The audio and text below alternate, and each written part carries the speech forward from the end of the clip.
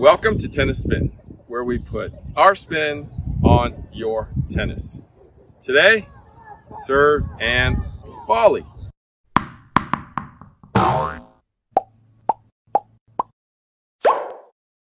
Alright guys, so with Wimbledon around the corner, my man Coach Rob with his Continental Everything grip, what more can I actually say or do to show you serve and volley?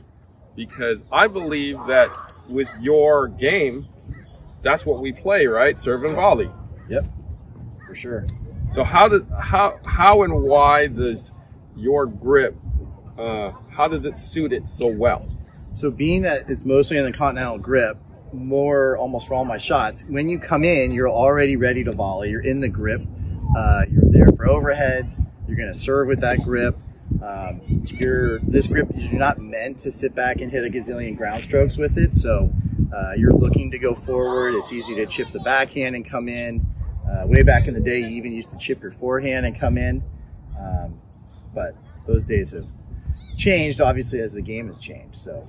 Right, so with Coach Rob's one grip everything, he's prepared to obviously serve, prepared to take that half volley, and definitely prepared to do a volley after that. So it's kind of serve, mid-court volley, or half volley, and then what do we do after that?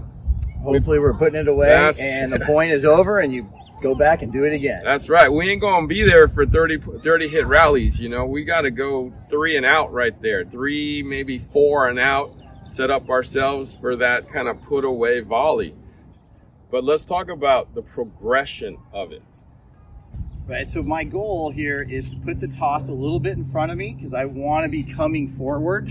I want some momentum to help me go into the court. So the toss is a little bit into the front where I'm leaning in, hitting, coming in. I'm going to stutter, make my split step, find the ball, decide if I have to half volley it, or I'm going to short hop it, or whether it's a ball I can move through and get a volley.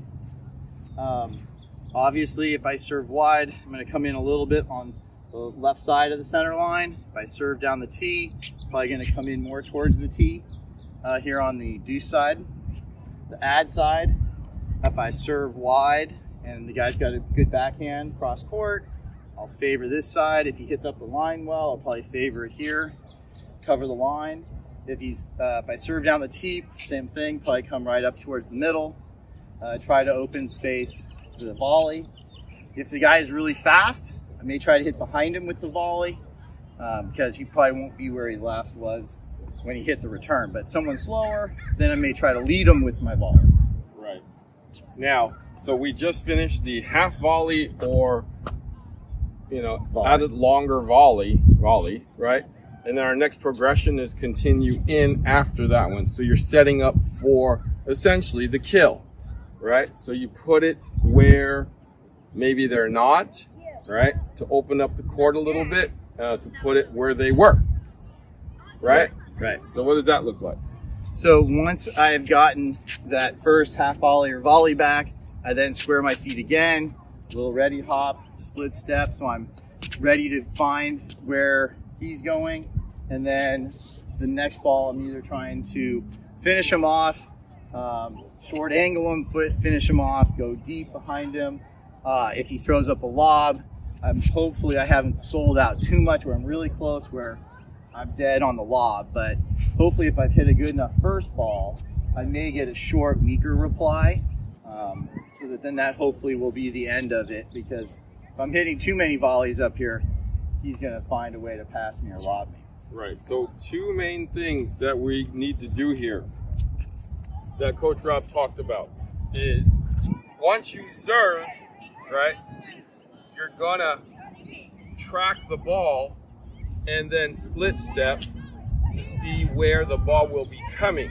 Once we realize where the ball is gonna go, then we kind of go that way. And then we come in and we set up for that shot. I know a lot of you guys, because I've seen you serve and then you, ball. or just kind of keep going, right? And then you wind up kind of running through the volley, right? It's very important that, like Coach Rob, we're balanced, right? And we're ready to take a volley on an offensive stroke, like an offensive stroke, like not like that with the racket behind us and the ball's gonna be back here, okay? So split step, very, very important. So we split step, right? Then we go to the ball, we put a half volley or volley, and then we come up and we do the same thing, right? Because the volley's it may not come right to you. So you're gonna have to move to the ball and then put it away, right? Well said. And then one other thing, going back to the beginning, is when you're back there serving, you're bouncing the ball, and you're kind of going through your head, how am I going to play this point, right? What's the score? I've called it out. How do I picture the first 2 shots maybe? Right. So if I know I'm serving and volleying, I'm serving it with the idea, I'm hitting it. I'm not waiting to see if it goes in and then try to come in, because you see that a lot, where they get stuck behind, way back in no man's land, because they decide to serve and volley. Oh wait, now the serve's in, and then they start to go. Right. You're already planning to go in, and so if it's out, okay, great, turn around, go back, do it again. So this is where planning comes into play. Your tennis IQ comes into play. I'm gonna go wide into that forehand, and then come in and hopefully put a half volley or a volley into the right side, so into the backhand side, and then hopefully finish you up back on the left side. So have a plan though when you do it, and commit to the plan, right? So if you're gonna serve and volley, right, think about what's gonna happen. You go wide to this side, it's gonna come back to you probably towards the center. You go that way, and then you put it away that way. Coach Rob? Correct. And one way to really help you practice serving and coming in is when you are practicing your serve, put the basket in front of you. So if I had a hopper, I'd probably put the hopper about here. And so that when I'm serving, I take one ball, I'm gonna hit my serve, coming in, okay? And now I get the next ball out of the basket. I come back, maybe I'll go to the other side. Go through my routine, same toss, boom, hit, okay? Get the next ball.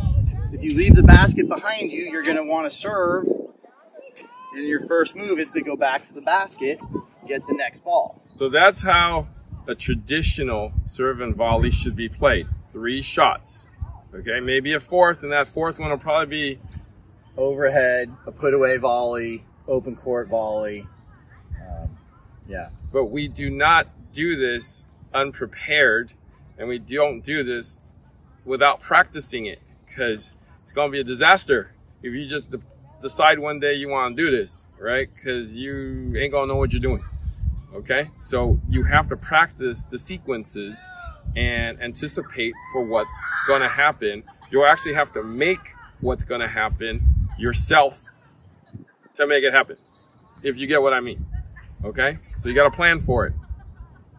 Now, Coach Rob, why is serve and volley kind of been abandoned? Probably several reasons. One is a lot of the court surfaces have slowed down. The clay season's longer. The hard court season, there's more grit in the paint. They're trying to extend rallies, because at one point, if you go back, it was pretty boring. It was a serve, a volley, a serve, a missed return. So there wasn't really any action. You just had guys crashing serves, crashing forehands, hitting rockets. And there was no point development. There was no excitement. It was call me when the tiebreaker starts. And so I think as they slowed the game down, probably, you know, made the balls a little heavier or fluffed them up a little more, whatever, it kind of went away from the advantage of really attacking. Plus with the string, you've got guys who can put a lot of topspin on balls and dipping them at guys' feet. So now he's up there hitting a weak ball and getting passed pretty easily. So a lot of that heavy topspin is a lot harder to volley than just a flatter ball coming back at you.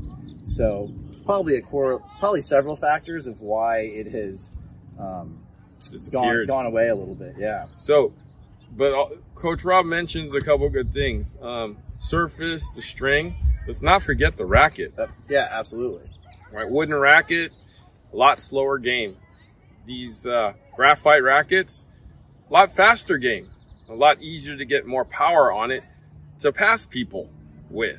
So unless you really practice that serve and volley technique, you're not going to be comfortable up there, which not a lot of people are. So, but I feel like in doubles, you kind of have to do it, as you can see in the pro level doubles. Most people, or everybody, serves and volleys. I want to thank my man Coach Rob for showing us the way in the traditional way of serving and volleying. Next, we're going to have Coach Andrew and Coach Chris show us their ways too. All right, we'll see you out there. All right, so we're on the court. I got my man Coach Goo, got my man Coach Chris, and we're going to show you serve and volley with these guys, okay?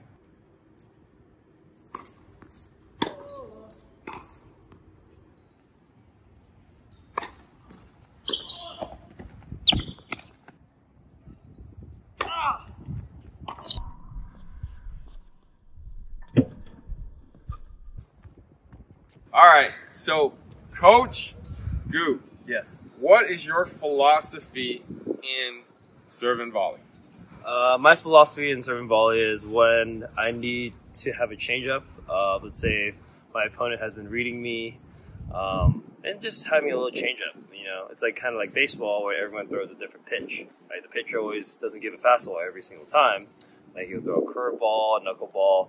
It's the same philosophy as that. It's just changing up the tone and the rhythm, and hopefully giving you the advantage of that. So what I do most of the time if I do serve and volley is, one, I like to change up the pace. Two, also for me to gain a little more confidence in going in. So sometimes for me, I feel like I'm a little too passive once in a while. So having to serve and volley forces that aggressive nature out of me and wants me to come forward to finish off the point. Okay, so obviously, we have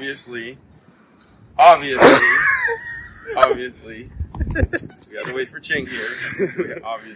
Obviously, we make a mindful effort that we're going to commit to the serve and volley, right? We're going to serve it in a particular position, which will put us into a basically position to volley the second or the third ball back, right? Because we're basically charging, right? Now, when I had Coach Rob yesterday, he basically, continentaled everything, and his philosophy was kind of like, I serve, I half volley, and then I put away the third ball. So the third ball comes back, and that's the put away. Now, do you have that same philosophy? In a way, sometimes. For me, when I try to serve and volley, I try to think about where I'm placing my serve. For me, if I'm playing on the do side, I'm going wide, because if I do cut that wide and that serve is well hit, I'm just going to follow my ball in. So yes, I do crash at nets. I follow my ball in, and then afterwards I look at a time to just hit to the open court. Or once in a while, let's say if I want to go T and he's been covering wide, I go T, hits it back to me, I can go to an open court or back to this corner, just to mix it up, change it up. So basically, it's just, for me, what I use it for is a kind of more strategic strategy, just to kind of confuse my opponent. Right. Just to show them that you can. I can do both. Yeah, that you can come in, hopefully get an easy point out of it too. And Coach Chris, do you serve and volley on tour?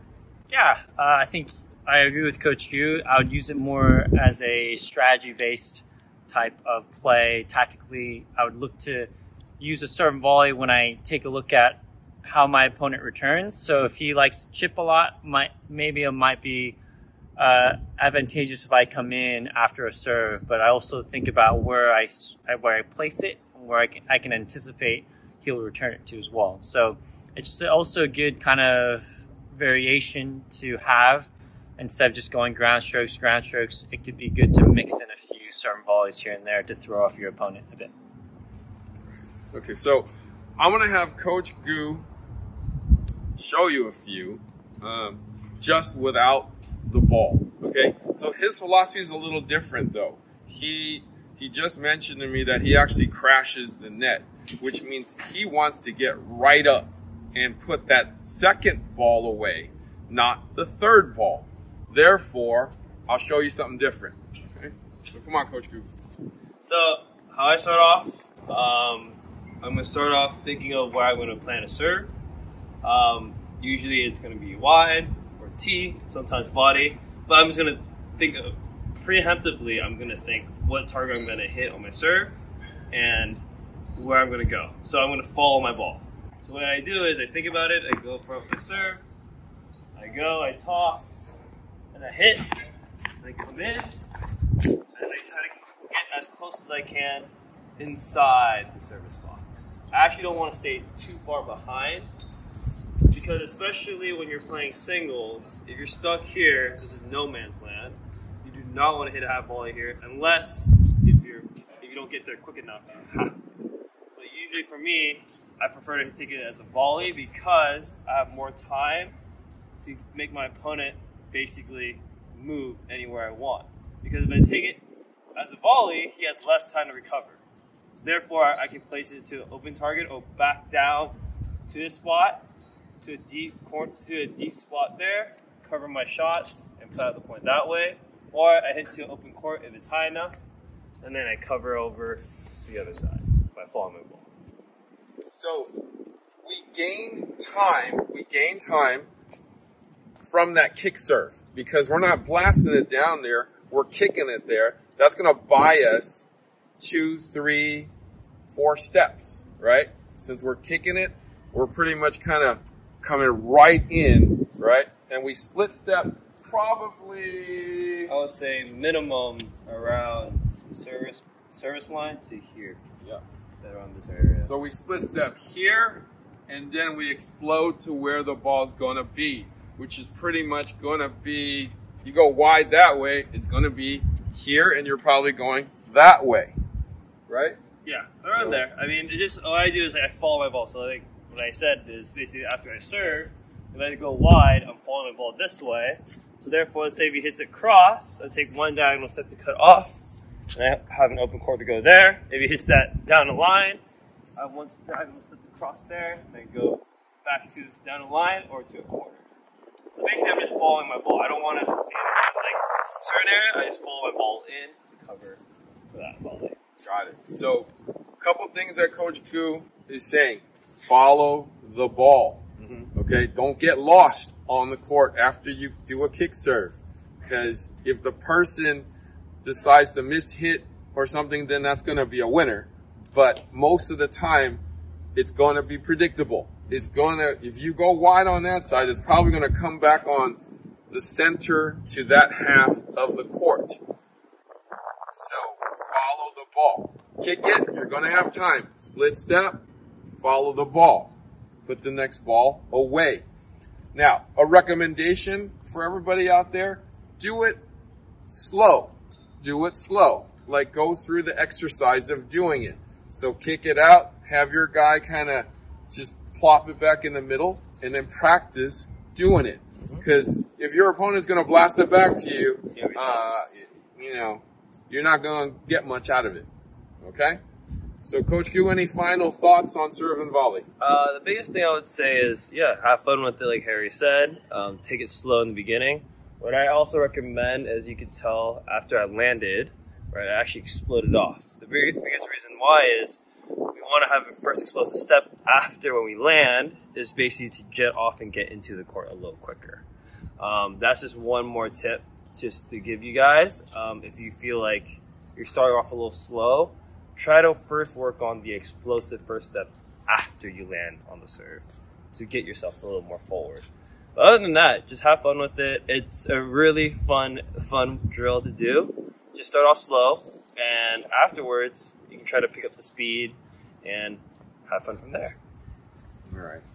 So people do this very rarely, now. Okay. Yeah, it's a loss. It's a lost like art form now. Right. Like It's- back in the 70s. Yeah. Like Taylor Dent, if you guys don't know, Taylor Dent is also an American player that serves in volleys. Pete Sampras. I mean, it's been a while. I haven't seen an actual true serving volley. Fed kind of does Fed it. when did he it, can. yeah. But like if we're talking about like back in the day, it was all Misha volleys. Zverev. So, you know. I mean, now it's more in doubles. That's the biggest thing. It's more in doubles now. Serving volley is more in doubles, but it's good to have it in singles once in a while because it just, throws off the rhythm.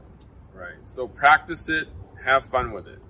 Okay. Want to thank my man, Coach Goo, for hanging out with me today and showing us the way on the serve and volley. Where can we find you, Goo? You can find me at ag.tennis. I'll also be posting content there as well. All right. Coach Chris, thanks for hanging out with us too. Where can we find you, Chris? You can find me at CB Chen Tennis. All right. Thank you for watching Tennis Spin, where we put our spin on your tennis.